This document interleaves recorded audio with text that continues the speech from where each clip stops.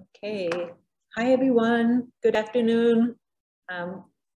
It might be different time where you are, but so this is Margaret speaking, and I'm super happy to welcome you to one of the breakout sessions for day 2 of the Symposium on Disability Cultural Centers in Higher Education.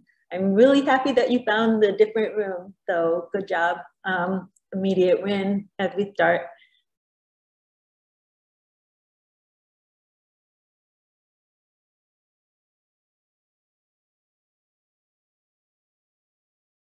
So Toni and I are here, and we're going to introduce ourselves more in a little bit, but we're going to kind of be presenting back and forth about designing a DCC.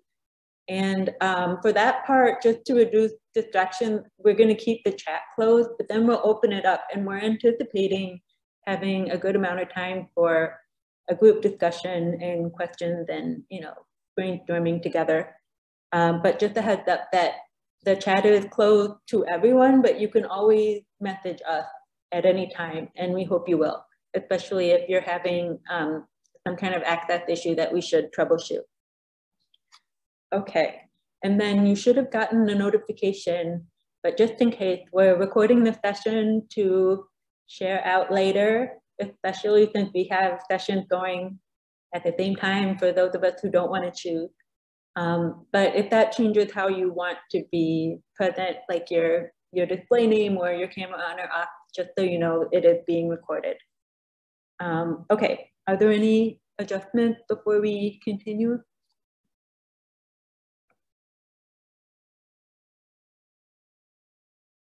Okie dokie.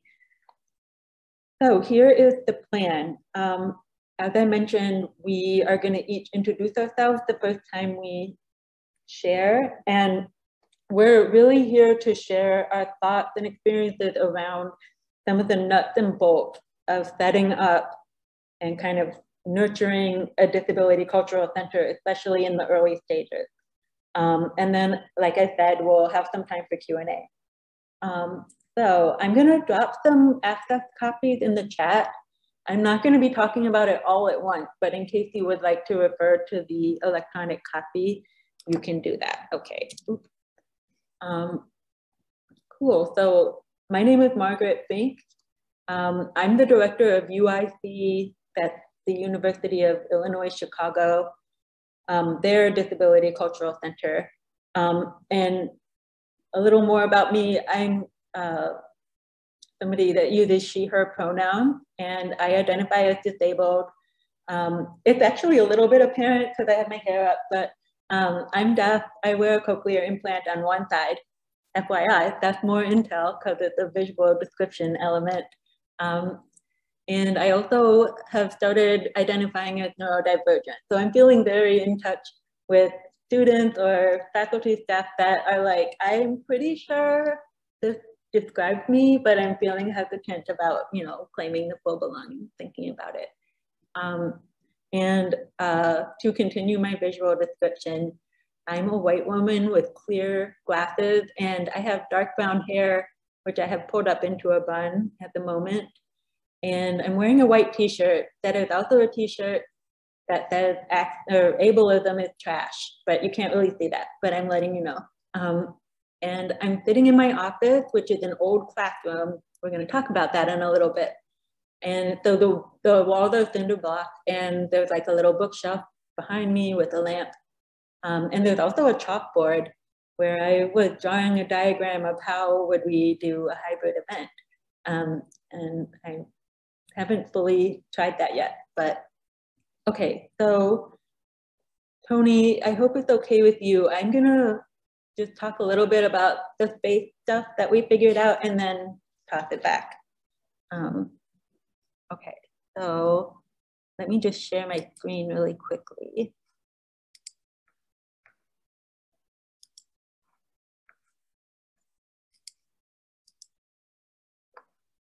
Okay, so this is Margaret speaking. I hope that what you're looking at is a slideshow that says designing a DCC. Thank you for the thumbs up. Okay, I'm gonna go into slideshow mode, but then Okay, so this is just the title slide that says Designing in DCC. It has my name, Margaret Fink, and our UIC Disability Cultural Center logo with a piece of the symposium logo that shows the two leaves in a circle for a bud. And this slide is the title slide that says Space Together. Okay, so this slide has a picture of the DCC lounge. And I'm gonna describe it a little bit at length just so you kind of know what our space is like. But a little bit of just context information that it might be helpful to know about me is that I was hired in August 2019, and I was the first,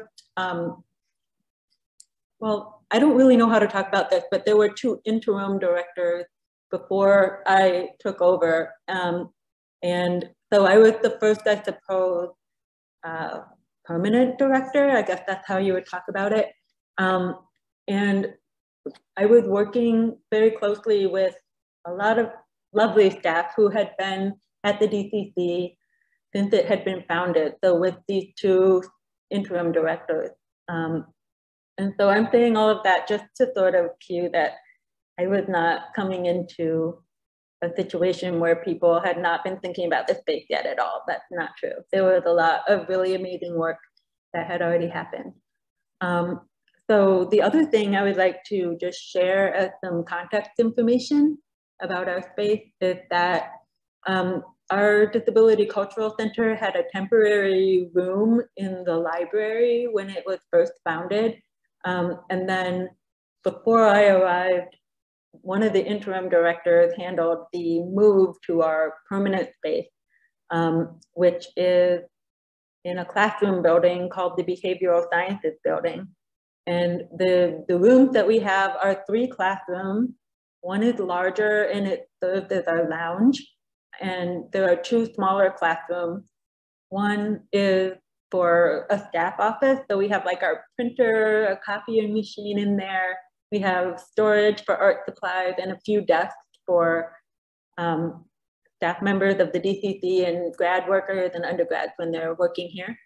And then there's another small classroom, the one I'm sitting in right now, which is the director's office. So that's my office. And in terms of an office for one person, it's a little big. So we also store extra furniture in here, which I'm happy to show you if you're really curious, but there's like a bunch of furniture piled up to my left.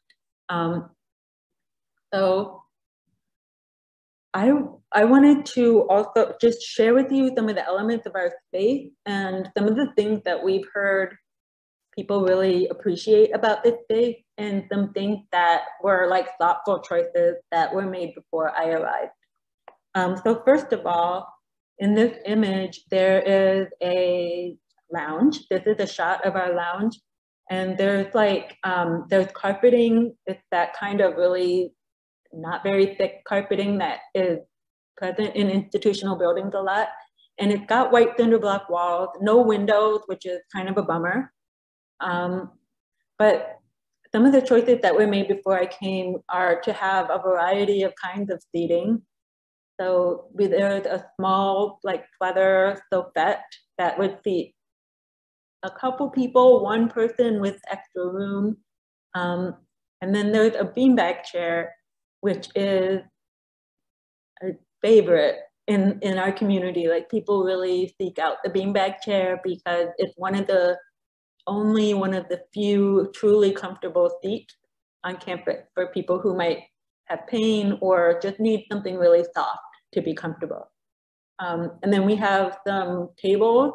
There's one communal table in this photo that has a tablecloth on it.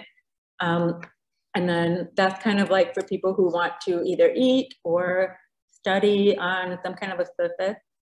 We also have adjustable height desks in the space. They're not in this photo, but that's another nice feature that people were thinking through as they set up the space before I arrived. And another note, it's a pretty small detail of this photo, but there's an open seat at the table. So we do have chairs around the table, but we are pretty intentional about leaving at least one space at a desk or one space at the table open without a chair there for people who are already bringing their own chair, their wheelchair users, to make it easy to roll up. Okay, and then just some other elements of this space. We have a library, which is not in this photo, with a bunch of books. It's a wonderful collection, a lot of different kinds of books, from poetry to zines that are kind of like resource guides for disabled people, by disabled people, to disability studies books. So that's something that people are invited to check out when they're in this space. And we also have a little kitchenette. It's sort of like a shelf or like a countertop with a microwave and a tea kettle, a coffee pot, and a little refrigerator. And people can sort of make themselves some tea, reduced stock tea in our center, and coffee, even though people don't typically make it that often yet. Okay, and then the other thing that we have in this space that I wanted to highlight before shifting gears to some of the tweaks we made is we do have like a bunch of foam rollers and various kinds of cushions for a seat to make it more comfortable, and people are welcome to sort of customize their spot. We also have some of those stands where it usually sits on a desktop and it's kind of the size of a piece of paper. You can put a book on it or a piece of paper so that you can read or study without changing the position of your neck if that's not comfortable. And then last but not least, my predecessor, the interim director before I arrived, Dean Adams, got automatic doors installed to all of our rooms, which was, as I understand, not super easy, and it was extremely impactful.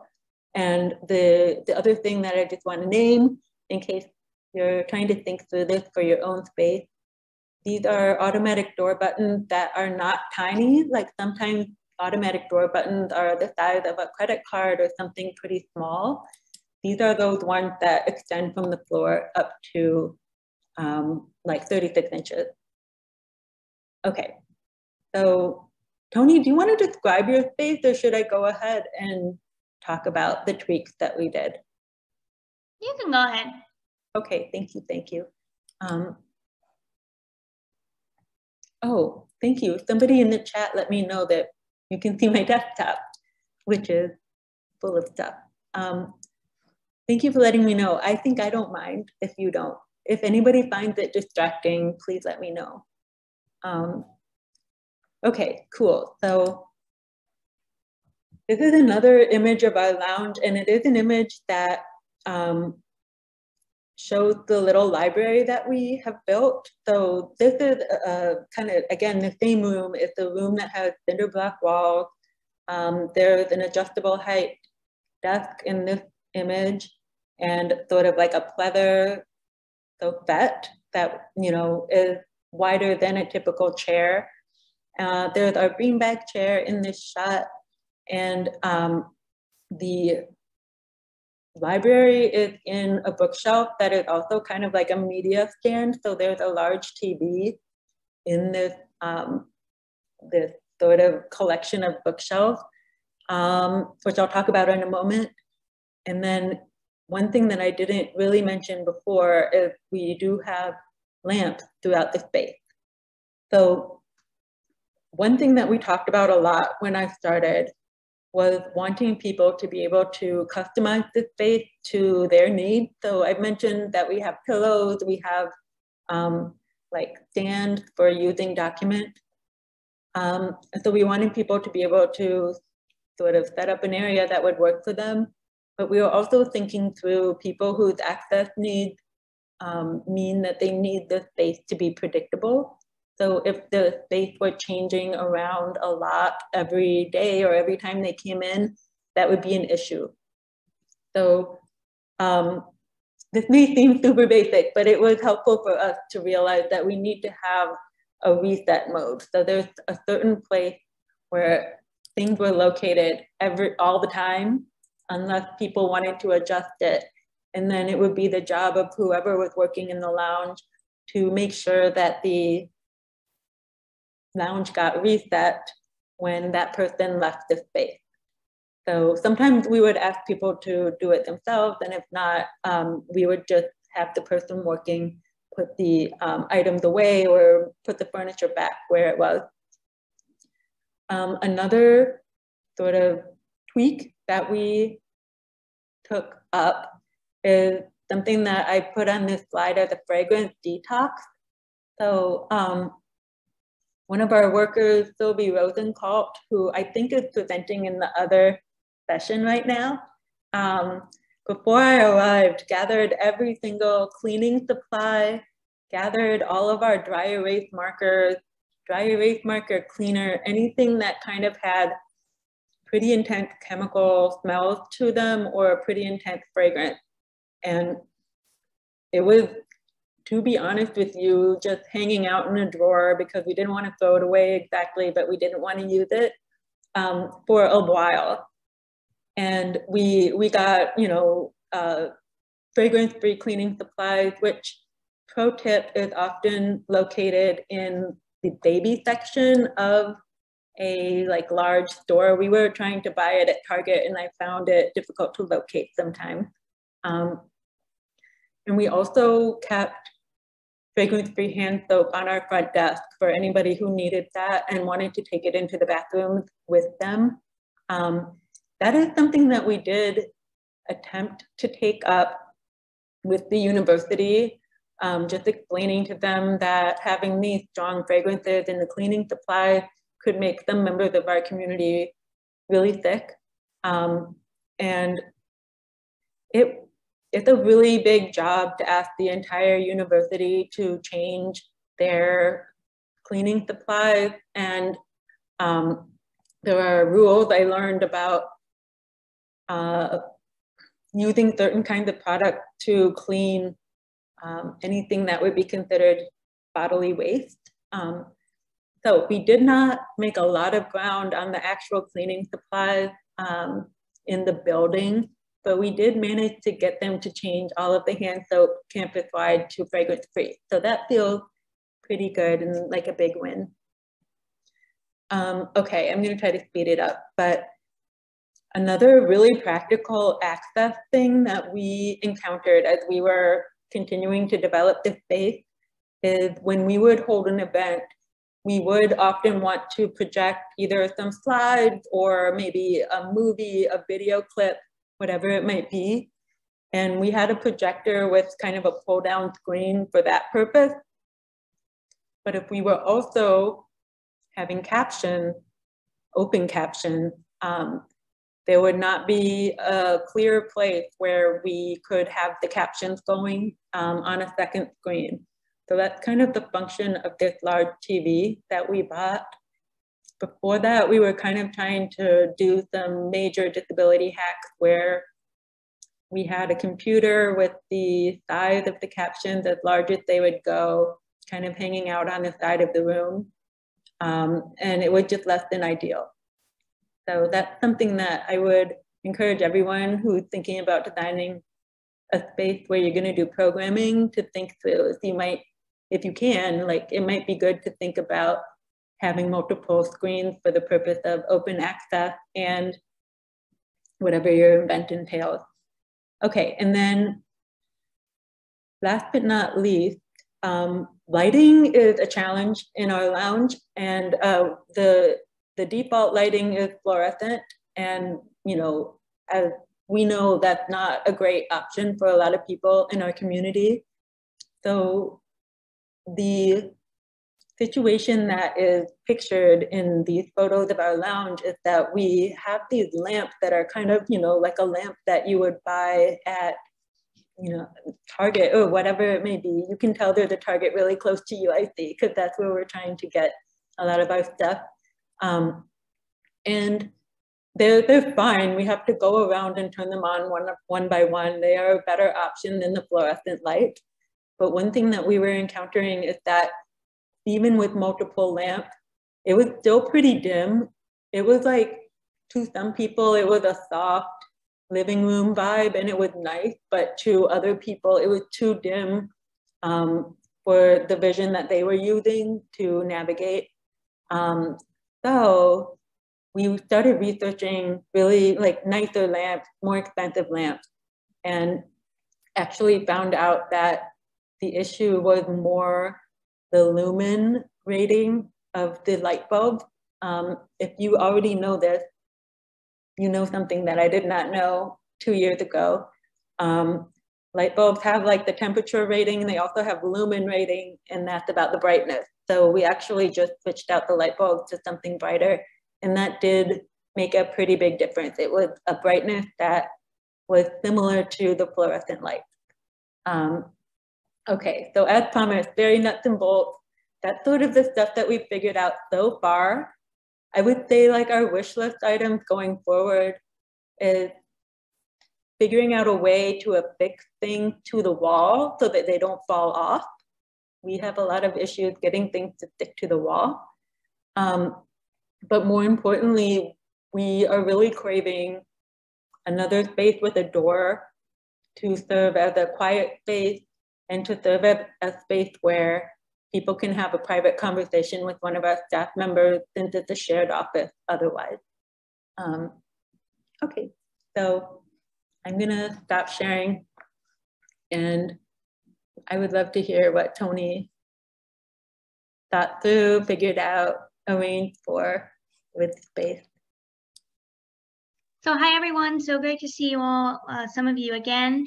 As Margaret alluded to, I'm Dr. Toni Saia. I am currently an assistant professor at San Diego State University in the Department of Administration, Rehabilitation, and Post-Secondary Education.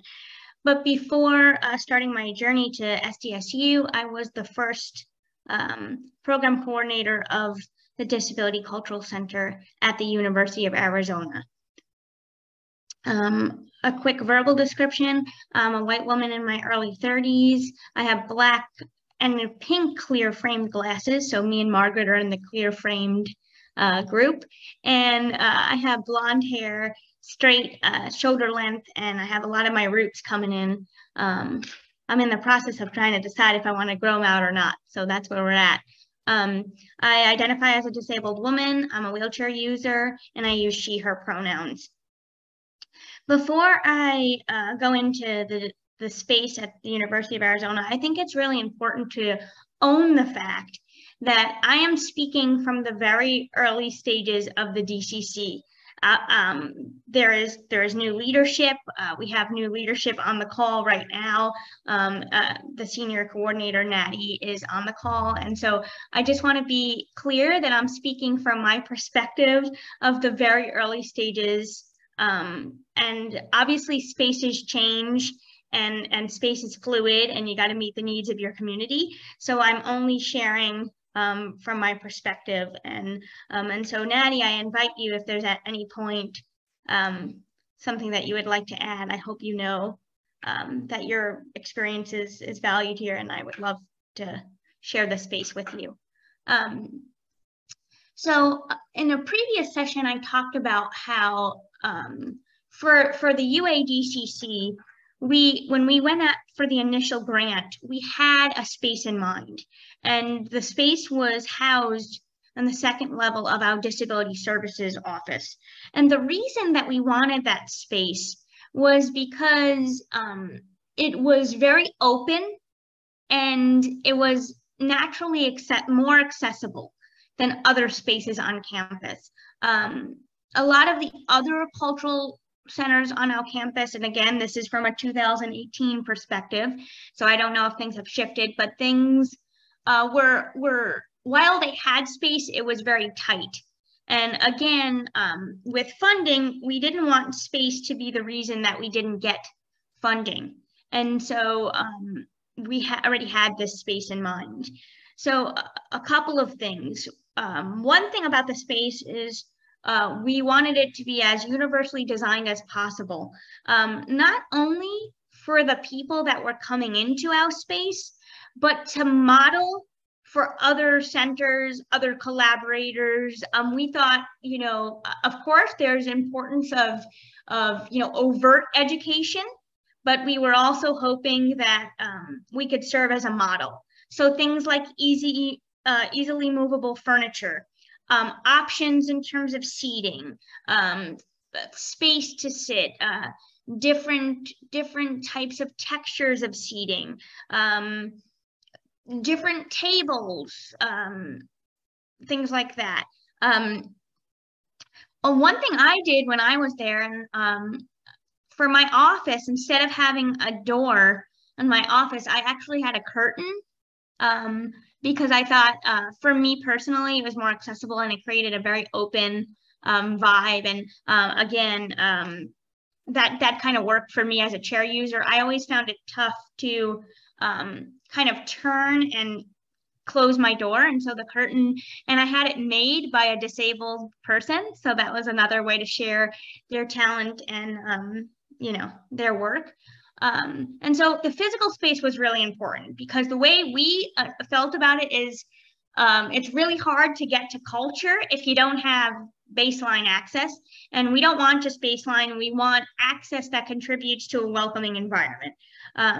And so a lot of different design choices, and similar to what Margaret already shared, right? I think one of the things that keeps coming back is options. So options within the space.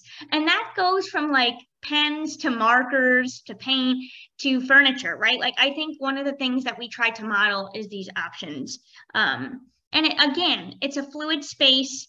So maybe over time you realize that some options aren't as usable. But I think having them there, especially when you're first starting out, we didn't know what people wanted, right? We can make our best guess. But when I got there, no one knew that there was a cultural center at all. I will say that we had some traffic because people already were coming into the disability services office.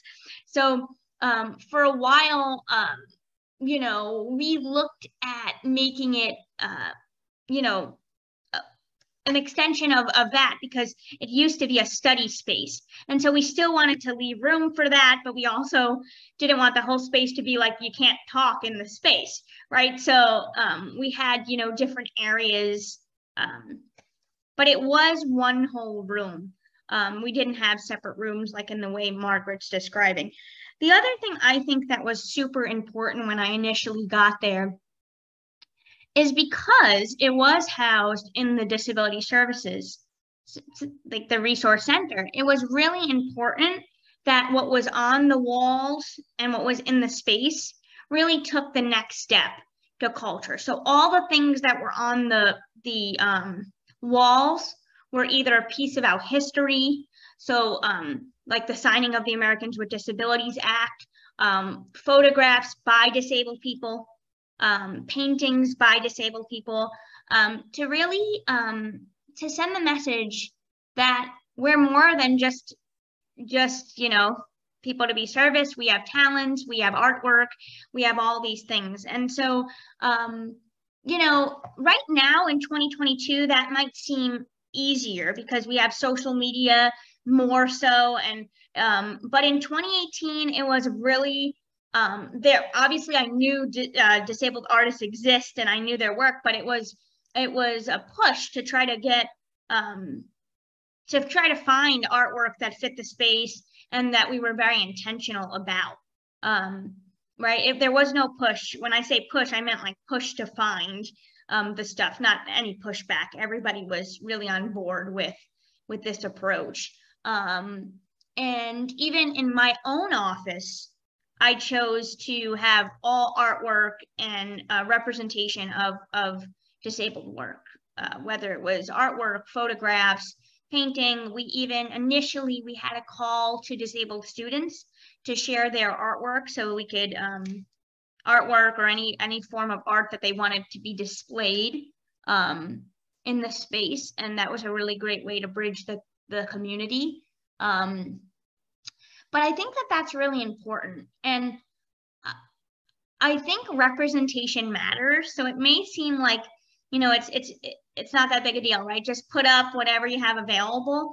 But I think it's the intentionality of you know, putting up artwork and things that were made by disabled people, I think really sent a strong message. right? It also helped us reclaim the space, especially since the space was being used prior. It was important that we really put a disability cultural center feel to it. And it was also supporting local community members, right? Disabled artists, photographers, all of that. And so that was a really great way to also, when you're starting out and no one knows you exist, putting out calls for artwork is a great way to call people into the space.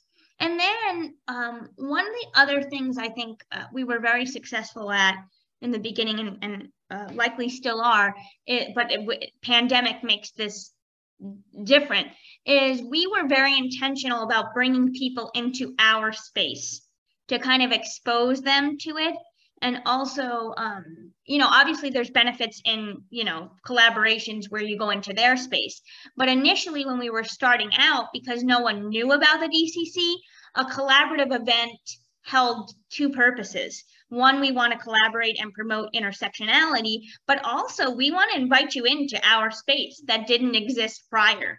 And we exposed other cultural centers to our history. And to our work and community. And I think that was really powerful. And I would say we got a lot of people that would comment on the way our space was designed, not just physically for physical accessibility, but aesthetically.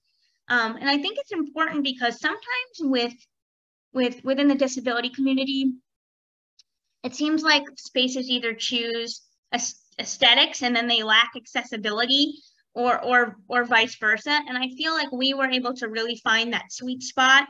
But I think it was a little easier for us because we already had this great space that we can just make some of those tweaks and kind of turn it into our own. But because it was already housed in the Disability Resource Center, of course, it already was accessible in a lot of ways. But we took it to the next level.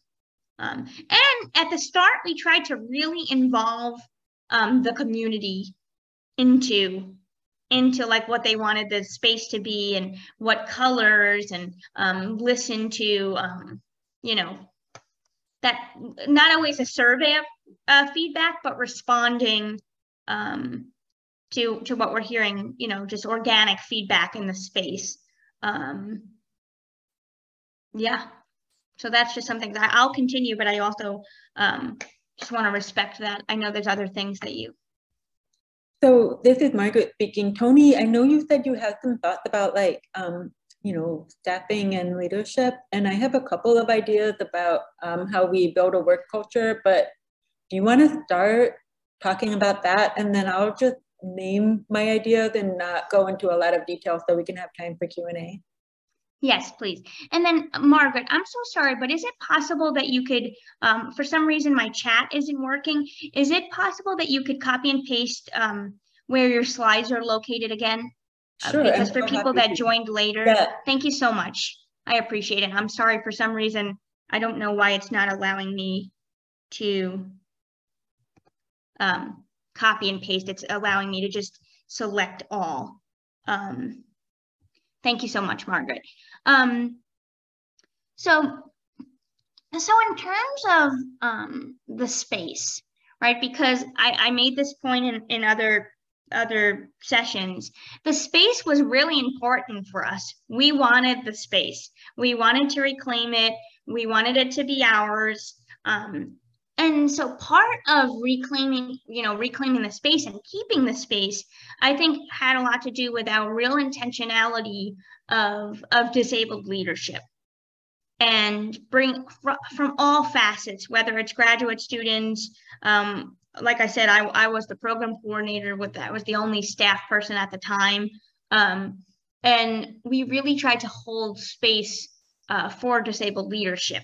And I think that was wonderful messaging, and really important, because so often especially in higher ed institutions, often disabled people are not holding leadership spaces.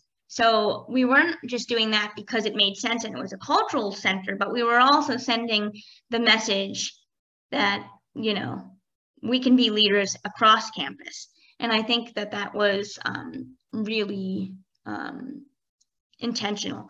And I think it was really important for me to foster that. And since I was a doc student, when I held the position of the program coordinator, I was also really on board with keeping that student leadership, that strong student, because this was a space for the students. And of course, faculty were involved and staff were involved, but this was, like other cultural centers, a space for students. So I was really, I really wanted to keep that student leadership feel in some way. And that is why I felt like after I graduated with my PhD, it felt like a good fit to move on, because I wanted other students to take it on, right? And so it was wonderful to have that kind of base of leadership, to pass it along to people in my community, which is really great. And that might sound kind of cliche, like, you know, hire disabled people. Like, that might sound obvious, but I think on a higher education institution, in higher ed and in the, you know, in society, we know the low number of employment rates for disabled people. And we definitely wanted the space to be a space that challenged that. And so we were really intentional. Of course, for any of you that are like, non-disabled people were in the space all the time, because we never policed disability. We didn't check that at the door. Of course, we wanted to build allies, but we were really careful to also save our space, right? Make sure that it didn't turn into somebody else's space, right? It was ours. And so the way we did that was through hiring disabled graduate assistants, making sure disabled people, you know, remained in leadership roles. When I think my second semester, I had an intern, and it was the first time we had, like, from the counseling world, we had an intern at the DCC. And obviously, don't worry, they didn't do any counseling inside the DCC. We really reframed that. And yeah, it was super positive to give disabled students that opportunity, even at the internship level. So I don't know if there's any, if there's anything else you wanted me to add, Margaret, but feel free to take it on. And I will just add a couple of thoughts that I think, this is Margaret speaking, I think they kind of connect to what you're saying. Like, yes, totally agree. It is a hugely important piece of our center that we are an all disabled staff. And I'm not saying, yeah, I mean, we're pretty invested in that, right? Like, for the same reasons, like, we want the center to be for disabled people, by disabled people. And I think one of the most interesting pieces of this work for me, and you know, with my colleagues who I love a lot at the DCC, has been just being like, oh, all of these templates we have for being an organization, being a center, have ableism built into them. And, you know, some of the templates are really helpful, but like, how can we reshape the way we work together, and just how we keep up with tasks, and just like the work culture. So I just want to share like a guiding principle. This is going to probably sound obvious, but it's been sometimes felt like not normal, or in a good way, to put into practice. Just this idea that as a center, we are people and a mission, not programs and productivity. So this has been kind of about like, okay, if somebody's having a really bad pain day or whatever it may be, we're fine with, if we need to, we postpone an event, or we cancel it, or, you know, or we do what we can to have more than one person covering an event, like sort of facilitating it. Right, so when we want to create this situation where people can show up to their access needs, make them known, have them be actually responded to, and not get these messages about, well, you should push through because we need to get the work done. And so I think two practices that we do really concretely contribute to what a lot of us have commented on as being an extremely positive work culture, one that feels like it, as much as we can figure out how to align with our values from disability culture. And they're about building trust, and they're about building transparency. So one of the practices is we have a list of onboarding questions that it's a conversation we have with anybody who joins the staff. Usually it starts one-on-one, but then people are welcome to share like in a staff meeting or like a bigger environment. And the prompts are in the access copies that I've shared. I'm not gonna go into detail, but it's basically like, what do you need to thrive at work? Just really inviting people to say that, think about it. What's gonna make work miserable for you? What do you need in addition to your access needs? And then the other thing that we do is super nuts and bolts.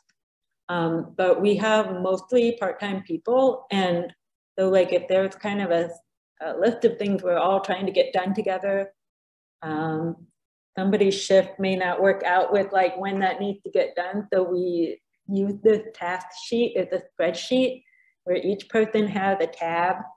It's got like, when does it need to be done by, what's the task, who's doing it, and then any note of the progress. So anyway, I will not go into detail, but basically that's a way that we make it super clear that either something's flexible, we don't need it to be done at a certain time, do it when you come into work, or this is time sensitive, we do need this to be done at a certain time.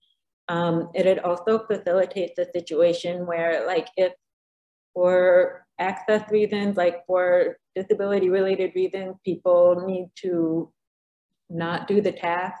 If it's just not gonna work out with that week for them, we will reassign it to someone else on staff. Or it's a place where everyone else on the staff can check and see, okay, this is in progress or this is done. That was not very clear. So feel free to ask me any clarifying questions. But okay, I will stop there just so we can have a little time together. Yeah. I just wanted to be clear. The reason I just want to reiterate, the reason why I said there was no counseling in the space wasn't because I don't think that disabled people should have access to counseling. We just wanted to protect the space to be a place to, you know, celebrate and explore disability identity. And of course, services are happening outside of the space, but I just wanted to clarify that.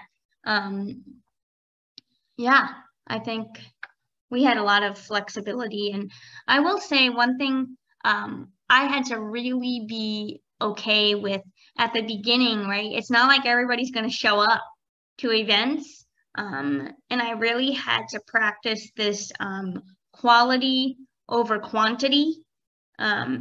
Because sometimes, especially in student affairs work, there's this push of like, well, if we don't have like 7 events a week, or are we doing anything, right?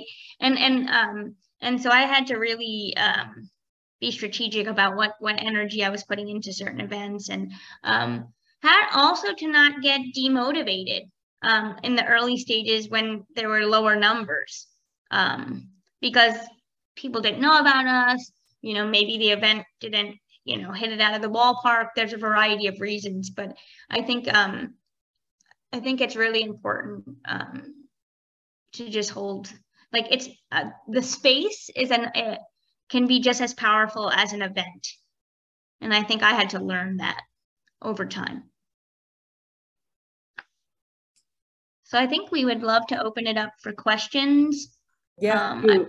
Yeah, this is Margaret. I agree wholeheartedly. Let me actually open the chat, and then we did get a question that came in more directly. So I'm going to go ahead and just read that one out. Okay. So someone asked, what kind of modifications have you made for online students who are off campus to better engage with courses, other students, clubs, and in general. So remote access, I can speak a little bit to that. I know, Toni, you were not working in a cultural center during the pandemic. But I mean, I would love to hear what you think too, but I will say that even we're a little bit proud of this. I will brag about it. We did have remote access before the pandemic, and it was a pretty different form because Zoom was not really a thing before the pandemic for us. We were inviting people to call into our discussions on Skype if they wanted to. But I think in terms of the more general question, we're still totally virtual. We have not really done events on campus yet. We're hoping to figure that out for the fall. We do have our lounge open. So like Toni was just saying, like having a space to be in and of itself can be really powerful. So that's kind of our strategy right now. But yeah, I don't know, Toni, if you want to add anything to that. Yeah, I know it worked as an instructor, but I don't feel that I speak to, you know, what it was like during a, you know, to be a part of a cultural center during the pandemic and with virtual things. I don't feel that that's outside of my scope. But I'm sure there's a lot of parallels there. We have a question in the chat from UC Access Now, which is such a good question. It's such an interesting question. So they're saying, I arrived late, so pardon me if this has been addressed, but how do you address conflicting access needs in the design of your spaces and events? And just in case you weren't here yet, one thing I touched on is that we have lamps in our lounge in order to not use fluorescent light, but the lamps we had were too dim.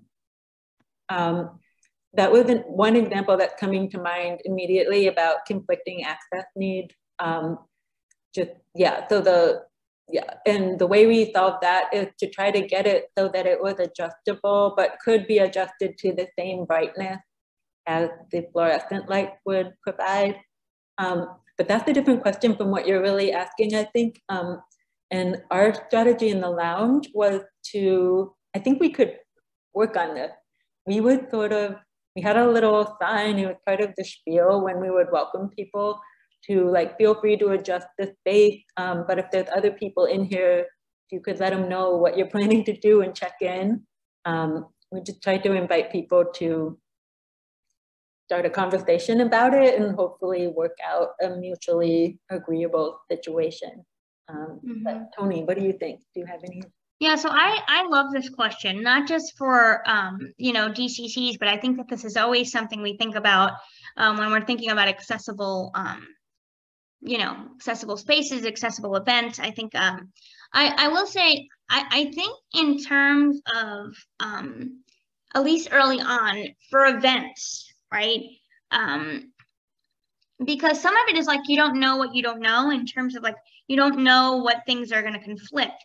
So I think a big part of helping to address at least the response, if there is a conflicting need, is transparency about what is happening at the event.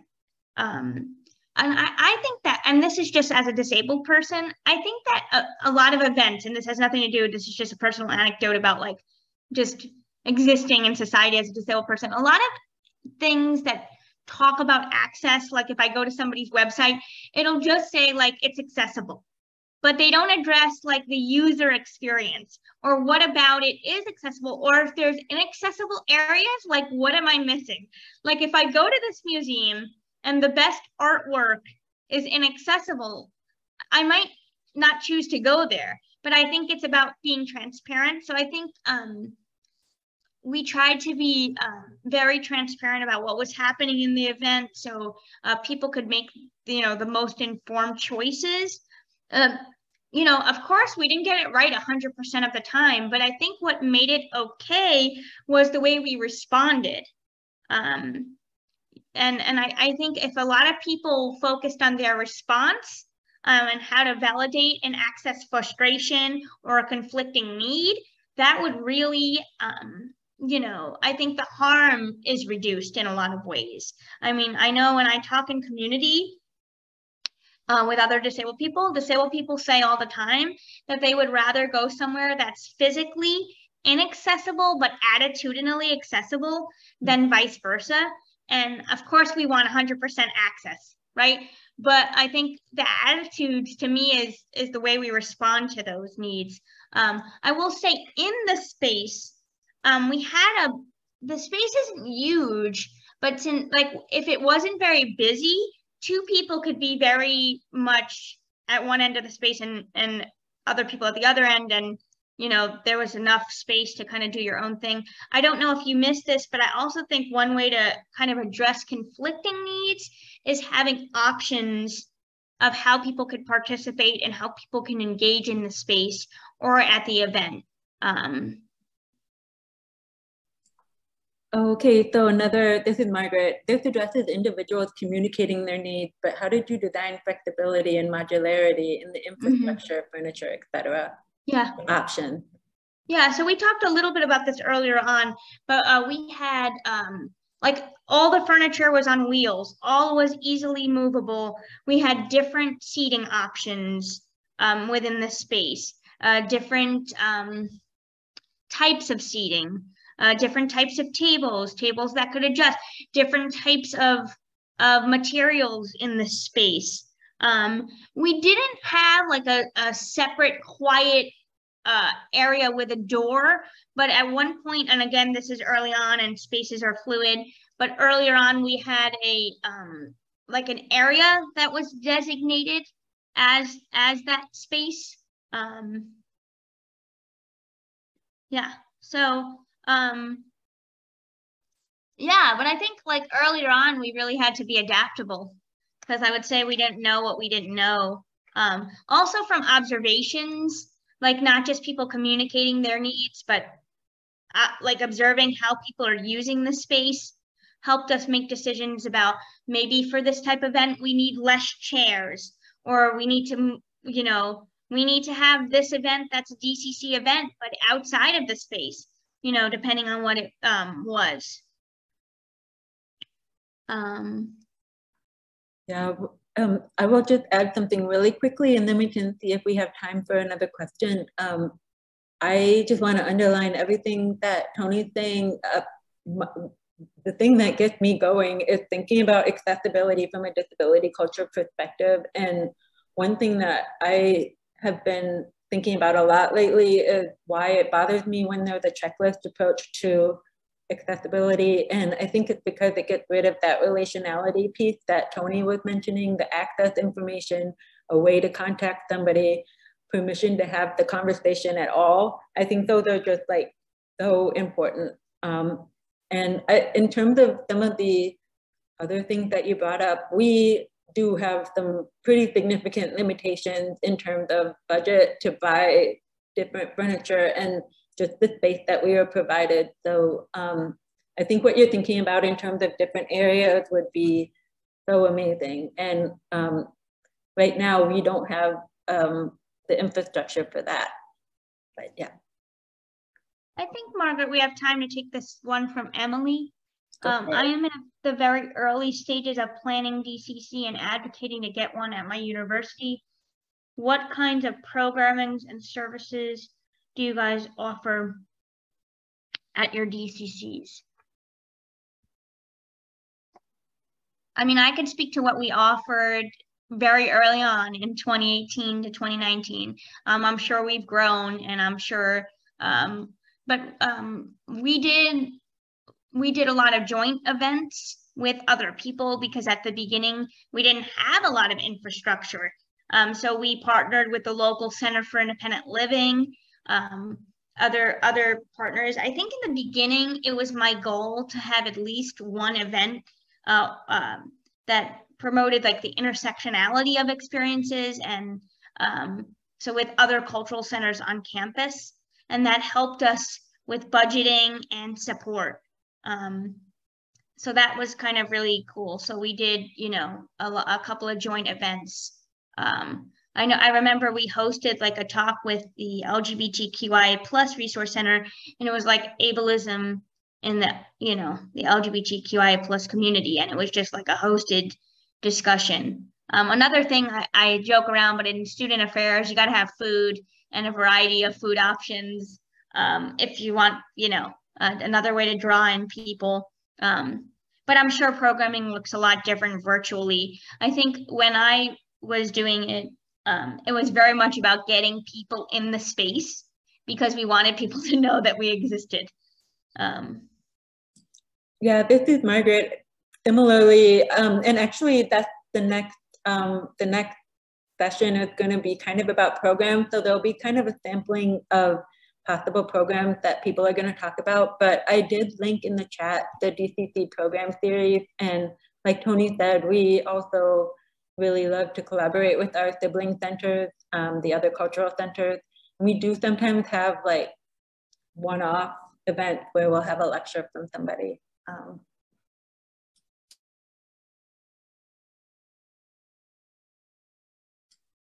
And this is Margaret, a strategic thought from UC Access Now that I want to share out.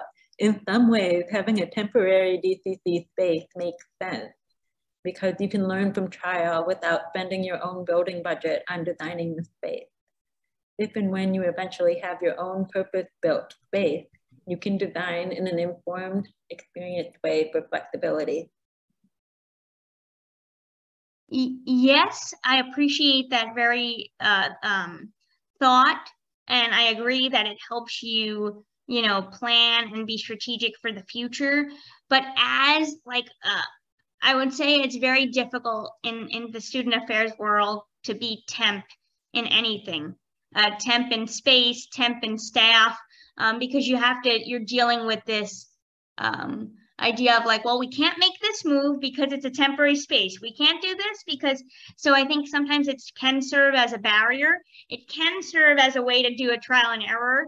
But I think, if you don't have that much infrastructure, it's then hard to move every couple of years or, yeah. Yeah, this is Margaret, I would echo that. And so I think getting to as permanent a space as you can is good. And I'm also gonna say something kind of cynical, which is that unfortunately at this point in history, it's uncommon, but it does happen. I think UC Berkeley got like a beautiful budget to renovate a space that would really work. Like they're making it up, they're designing it fully. But I think it's much more common to get a space that has certain things, certain aspects that you did not choose, and then making it work to the fullest extent that you can. With that said, I think what you're sharing is a really helpful perspective on if you are in the situation of having a temporary space, like how can you use it as a laboratory? So yeah, I think that time. I want to thank everyone. Thank you, Toni, for being such a Thank you so much. fun conversationalist as ever and very helpful, thoughtful. So yeah, thank you, everyone. We'll see you in, we have a half-hour break before the next session if you'll be joining us. And that will be back in that main Zoom. It'll be a program-focused session, just sharing out some programs that DCCs have tried, things that have worked, and things that were learning curves.